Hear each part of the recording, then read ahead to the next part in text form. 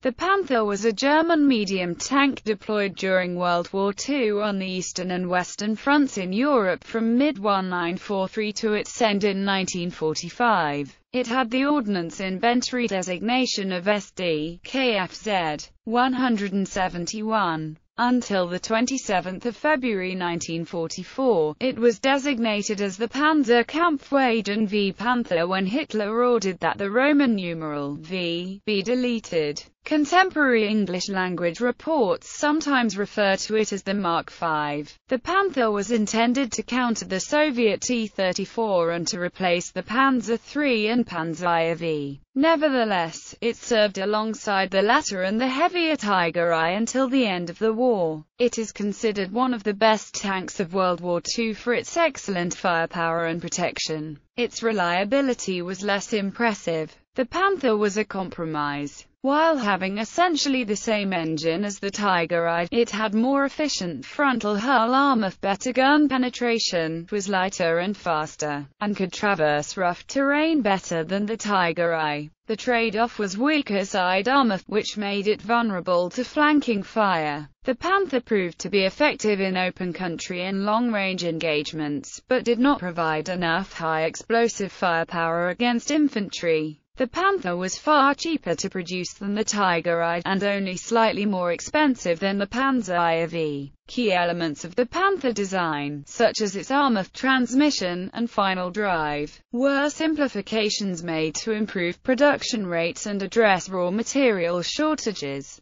The overall design remained somewhat over-engineered. The Panther was rushed into combat at the Battle of Kursk despite numerous unresolved technical problems, leading to high losses due to mechanical failure. Most design flaws were rectified in the German retreat, though the bombing of production plants, increasing shortages of high-quality alloys for critical components, shortage of fuel and training space, and the declining quality of crews all impacted on the type's effectiveness, development and production. Design. The Panther was born out of a project started in 1938 to replace the Panzer III and Panzer IV tanks. The initial requirements of the VK-20 series called for a fully tracked vehicle weighing 20 tons, and design proposals by Krupp, Daimler, Benz and MAN ensued. These designs were abandoned and Krupp dropped out of the competition entirely as the requirements increased to a vehicle weighing 30 tons. A direct reaction to the encounters with the Soviet T-34 and KV-1 tanks and against the advice of Warproof 6. The T-34 outclassed the existing models of the Panzer III and IV. At the insistence of General Heinz Guderian, a special tank commission was created to assess the T-34. Among the features of the Soviet tank considered most significant were the sloping armor, which gave much improved shot deflection and also increased the effective armor thickness against penetration, the wide track, which improved mobility over soft ground, and the 76.2 mm guns, which had good armor penetration and fired an effective high-explosive round. Daimler-Benz, which designed the successful Panzer III and Stug III, and Machine and Fabrik Augsburg-Nuremberg AG were given the task of designing a new 30 to 35-ton tank, designated VK-30.02, by April 1942. The DB design resembled the T-34 in its hull and turret and was also to be powered by a diesel engine. It was also driven from the rear drive sprocket with the turrets situated forward.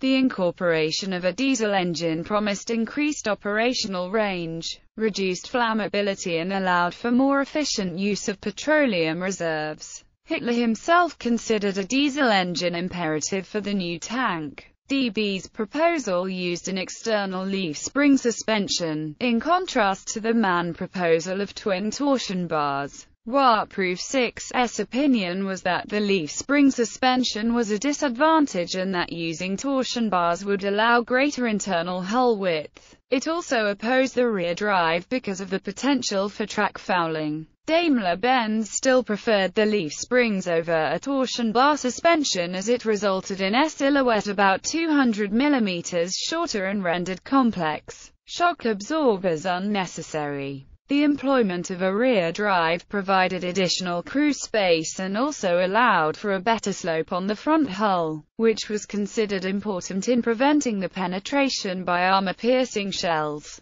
On 5 March 1942, Albert Speer reported that Hitler considered the Daimler-Benz design to be superior to Mann's design. The Mann design embodied more a conventional configuration, with the transmission and drive sprocket in the front and a centrally mounted turret. It had a petrol engine and 8 torsion bar suspension axles per side. Because of the torsion bar suspension and the drive shaft running under the turret basket, the Mann Panther was higher and had a wider hull than the DB design. The Henschel firm's design concepts for their Tiger I tanks suspension, drive components, using its characteristic Schachtel-Laufwerk format, large, overlapping, interleaved road wheels with a slack track, using no return rollers for the upper run of track. Also features shared with almost all German military half-track designs since the late 1930s, were repeated with the Mann design for the Panther. These multiple large, rubber-rimmed steel wheels distributed ground pressure more evenly across the track. The Mann proposal also complemented Rheinmetall's already designed turret modified from that of the VK 45.01, and used a virtually identical Maybach V12 engine to the Tiger I heavy tanks Maybach HL 230 powerplant model. The two designs were reviewed from January to March 1942. Reich Minister TODT, and later, his replacement Albert Speer, both recommended the DB design to Hitler because of its advantages over the initial Mann design. At the final submission, Mann refined its design, having learned from the DB proposal apparently through a leak by a former employee in the Warproof 6. Senior engineer Heinrich Ernst Niekamp and others.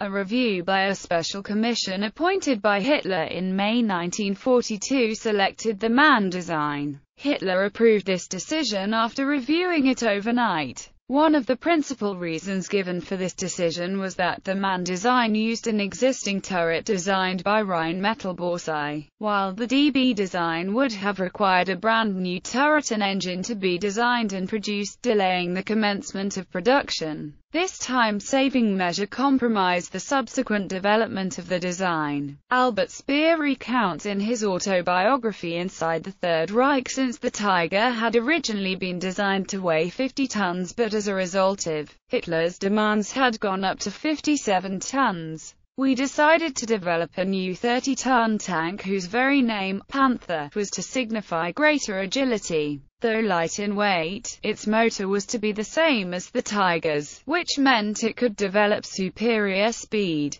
But in the course of a year Hitler once again insisted on clapping so much armor on it, as well as larger guns, that it ultimately reached 48 tons, the original weight of the Tiger. Production. A mild steel prototype of the Mann design was produced by September 1942 and, after testing at Kummersdorf, was officially accepted. It was put into immediate production. The start of production was delayed, mainly because of a shortage of specialized machine tools needed for the machining of the hull. Finished tanks were produced in December and suffered from reliability problems as a result. The demand for this tank was so high that the manufacturing was soon expanded beyond Mann to include Daimler-Benz, Maschinenfabrik Niedersachsen, Hanover and Henschel and Sohn in Kassel. The initial production target was 250 tanks per month at the Mann plant Nuremberg. This was increased to 600 per month in January 1943. Despite determined efforts, this figure was never reached due to disruption by Allied bombing, and manufacturing and resource bottlenecks.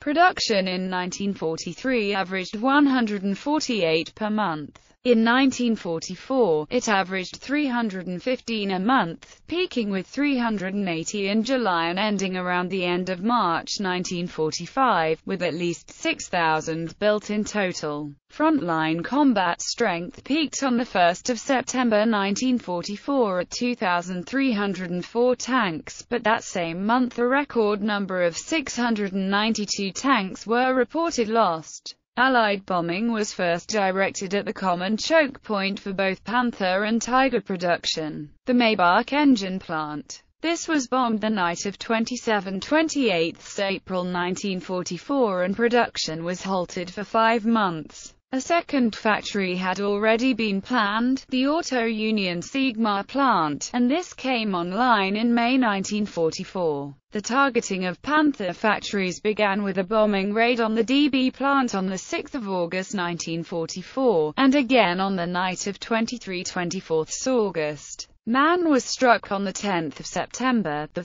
October and 19 October 1944, and then again on 3 January and 21 February 1945. MNH was not attacked until 14 and 28 March 1945. In addition to interfering with tank production goals, the bombing forced a steep drop in the production of spare parts, which as a percentage of tank production dropped from 25 to 30% in 1943 to 8% in late 1944. This compounded the problems with reliability and the numbers of operational Panthers, as tanks in the field had to be cannibalized for parts. Production figures: the Panther was the third most produced German armored fighting vehicle, after the Sturmgeschütz 3 assault gun, tank destroyer at 9,408 units, and the Panzer IV tank at 8,298 units.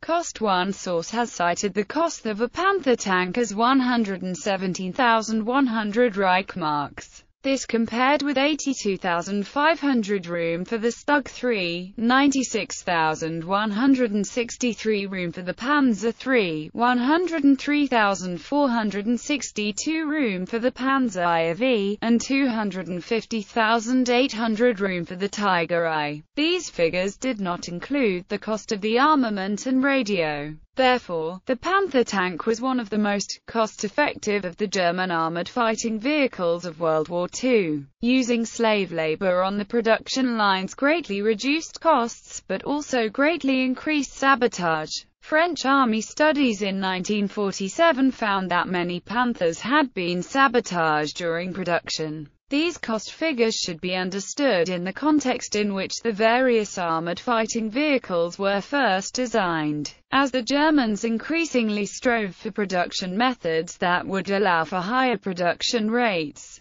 and thus steadily reduce the cost of their armored fighting vehicles. By comparison, for example, another source has cited the total cost of the early production Tiger I in 1942–1943 to be as high as 800,000 room. The process of streamlining the production of German armored fighting vehicles first began after Speer became Reich Minister in early 1942, and steadily accelerated through to 1944. The production of the Panther tank coincided with this period of increased manufacturing efficiency. At the beginning of the war, German armored fighting vehicle manufacturers had employed labor-intensive and costly manufacturing methods unsuitable for the needs of mass production. Even with streamlined production methods, Germany never approached the efficiency of Allied manufacturing during World War II.